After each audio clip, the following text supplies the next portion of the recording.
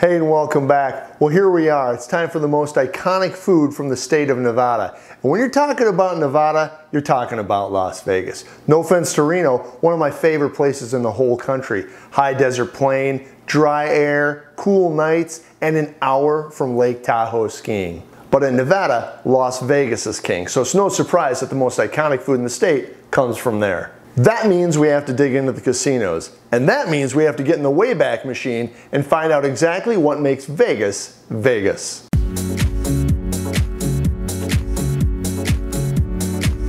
And here's a history of Las Vegas in under 2 minutes. Mid-1800s to 1905, Las Vegas is basically one of 100 different mining towns in the West. Nothing special until John Fremont, a familiar name to those that know Las Vegas, is sent by the government to look for a water source to help win the Mexican-American War.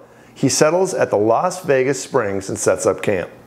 1905 to 1929, Las Vegas is in growth mode. The water pipes are full and running strong, and the town becomes a water stop for the railroad headed to Los Angeles. That's considered big time in the early 1900s. 1930, a game changer. Herbert Hoover signs a bill to create the Hoover Dam. The town goes from 5,000 to 25,000 like that. Somehow the local mob gets it in their head that a bunch of construction dudes might get a kick out of drinking and gambling. Go figure. The first casinos go up on Fremont Street. 1935, electricity finds Las Vegas. 1941, the first casino goes up on the street that would eventually become the Strip, the El Rancho Vegas. 1946, Bugsy Siegel puts up the Flamingo. And you know where it goes from there. And you have the mob and legitimate investors dumping all sorts of money into Las Vegas, into building casinos and hotels like crazy. So the casinos need to come up with a shtick, something to draw people in and set themselves apart from the others. Different shows, different acts, different themes and restaurants. Enter the Golden Gate Hotel and Casino. It first started as Hotel Nevada in 1905. $1 per night, room and board, and became the Golden Gate Hotel in the 1950s.